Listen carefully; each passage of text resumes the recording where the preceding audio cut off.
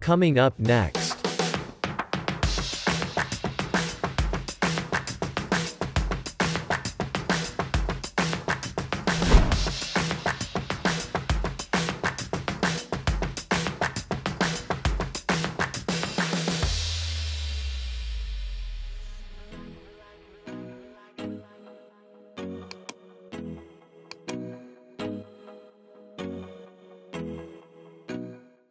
eSight 3.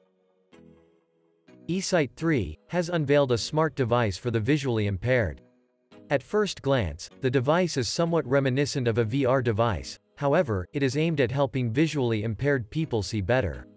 The device works as follows: cameras film the area in front of the user. The image is processed by special algorithms to increase contrast and quality, and then displayed onto OLED screens. As a result, an image easily recognized by a visually impaired.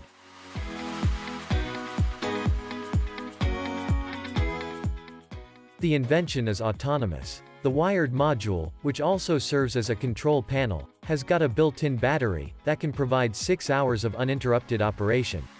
The user can maximize the picture and adjust the amount of transmitted light for the latest glasses.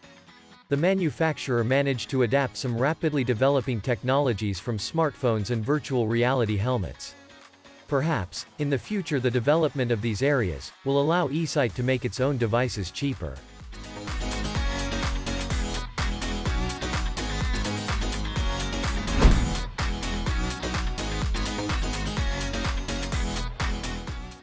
Gaff gun. Gaff gun is somewhat reminiscent of a vehicle. 2 wheels are located in front while the control is provided by a long steering wheel. Such a device makes the task 3 to 4 times faster than manually. The cutting mechanism is located on the handle. The weight of the device is 11 pounds, which makes it easy to carry.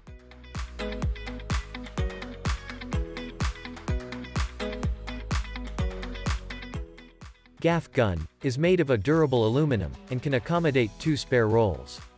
The stacker can also be used for gluing joints and stage coverings, applying signal and warning adhesive tapes to the surfaces, or gluing cables.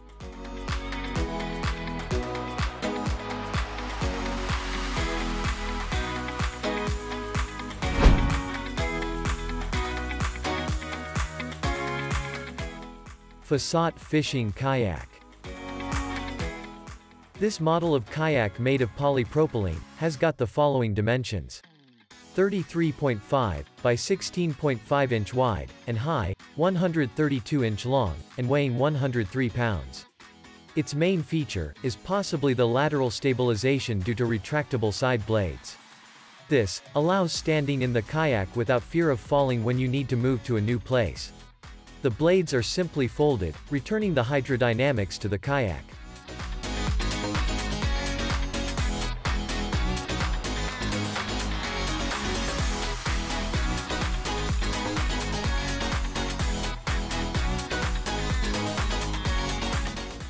The kayak is also equipped with an engine, weighing 40 pounds, which allows reaching a speed of up to 7 miles an hour, with a continuous operation for up to 3 hours on a single fueling. For manual control, there are 2 pedals and a rear wheel. In front, it has got a compartment for storing items and the fish caught. It is best to steer this kayak in slower stagnant waters as it is not well adapted for fast waters and multi-directional currents.